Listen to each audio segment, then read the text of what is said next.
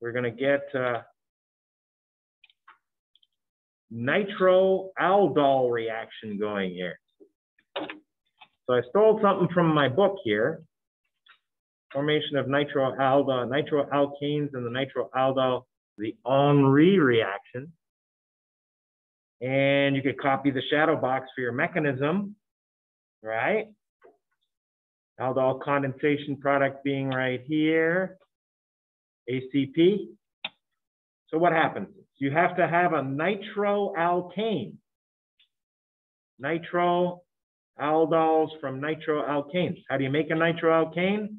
Under very severe conditions. That's what I'm saying.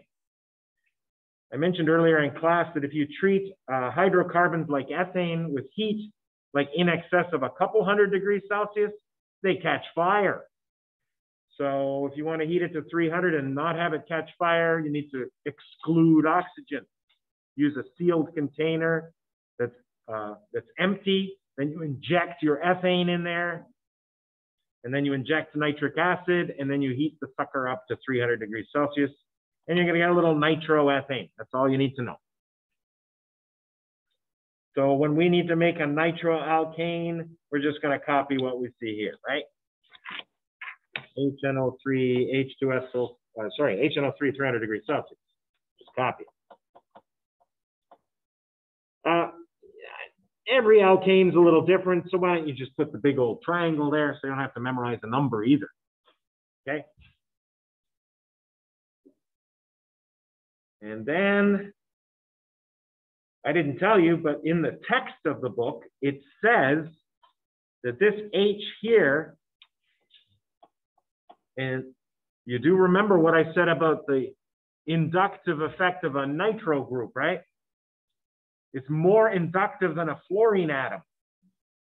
Plus, it can resonate after we've taken the H off. It's got both. I'll prove it. So that H has a pKa of 10, and I hope you're getting tired of all the 10s that you're adding to the original pKa table. There's a lot. This is another one. And as I hinted at, we're about to make this. If you choose the right base, which is real easy, I need a base that goes to an acid with a pKa of above 10.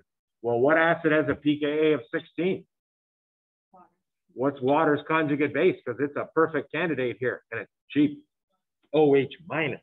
OH minus is going to get you that nitroaldol, and we got to add the green piece. Sadly, I drew my nitroalkane in green here. I was going to show you why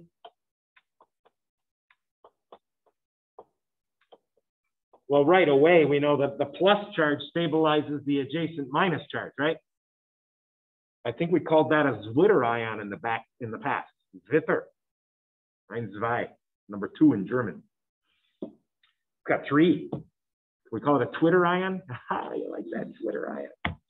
Okay. Sorry about that. And it can resonate. So inductive effect of N plus.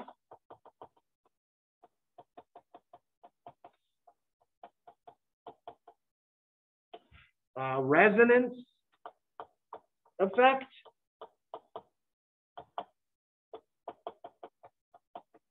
Here's the resonance effect. All right.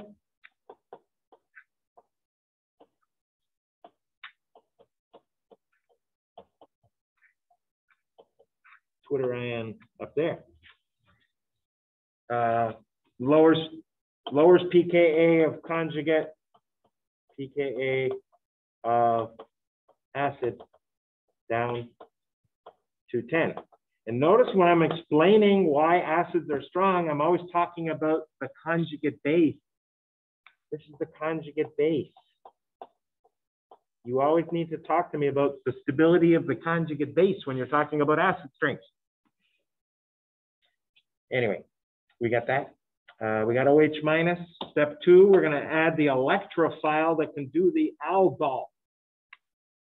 Here it is. There's the green piece. And we're going to do a mechanism shortly.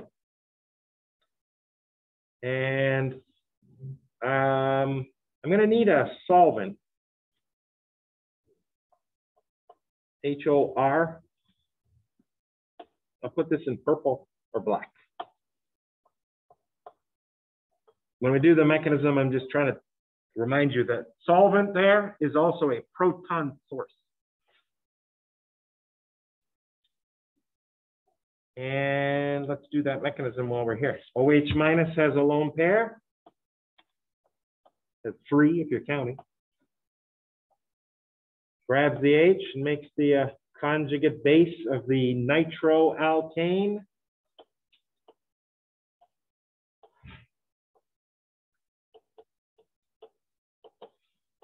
That's a nu. Nucleophile attacks the aldehyde.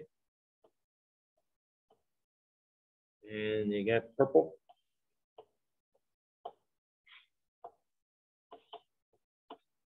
Nice new bond here. O minus. Aldol reaction. Very important, right? And what's going to take us home to our final product?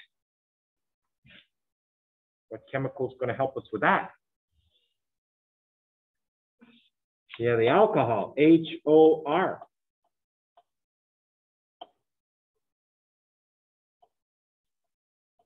There you go.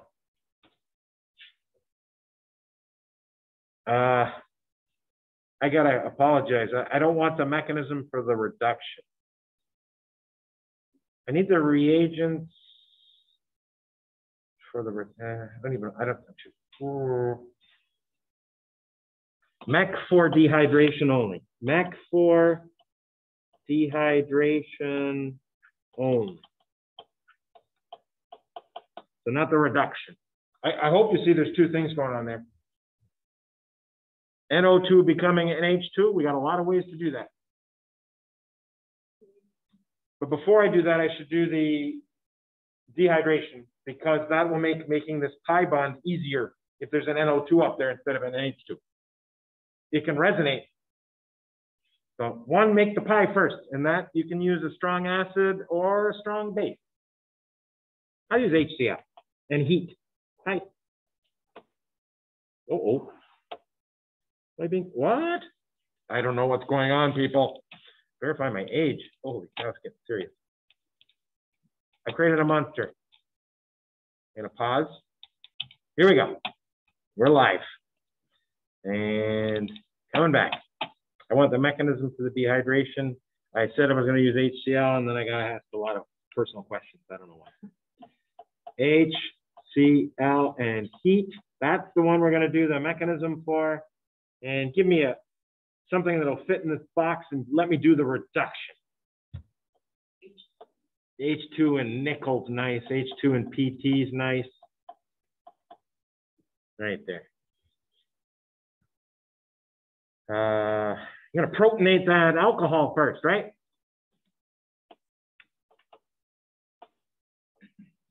Ooh, right through the number 1. And then reds first. Got to get rid of the water. I got to grab an alpha H.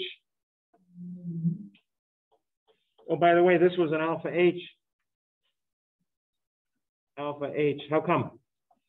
It's not one away from a carbonyl. It's one away from a nitronyl. I like that, nitronyl. So that makes it alpha. You got to remove another alpha, right? The L minus is going to grab the H. So where are we going with this? We're going to try to go with baby blue. HCl is going to generate Cl minus, which is a base that can be used for the dehydration step. And not crossing arrows is going to be a challenge. Oh, I'm going to cross a bond. I'm working on it. Need a navigator. Right there. Oh, but that's not the right color. Oh. Anything that's not red. Here we go. At least I know how to draw the arrow. There you go. That was fun. We should be experts at these elimination reactions by now, shouldn't we? I hope. And that's all. I know. More writing than you thought I was going to make you do. H2 nickel. Oh, I think we chose the wrong chemicals for the reduction. Although you have a good argument. I never taught you that H2 and nickel reduces alkene. So you can pretend you know that until I say this right now. H2 and nickel will also reduce alkene. So I need one that will reduce the nitro without reducing the alkene. Lithium aluminum hydride will not touch alkene. That's about the only thing it doesn't touch. Alkenes and alkynes, because they're non-polar. So I know I wanted the H2 nickel because it fits in my box, but it also reduced my alkene, which makes it the wrong choice. Keep track of. Okay, I need my whiteout eraser, surgical eraser. It's going to be a 2-3 combo. LIALH4. We already have. She says we already have the HCl. Why don't you just add the lithium aluminum hydride with it? Run. If HCl reacts with lithium aluminum hydride, things will blow up. You can't have HCl around when lithium aluminum hydride is around. You got to finish the lithium aluminum hydride reaction and then add the HCl. I'm glad you brought it up. 2 HCl. There you go. Will not reduce the alkene. Stop sharing.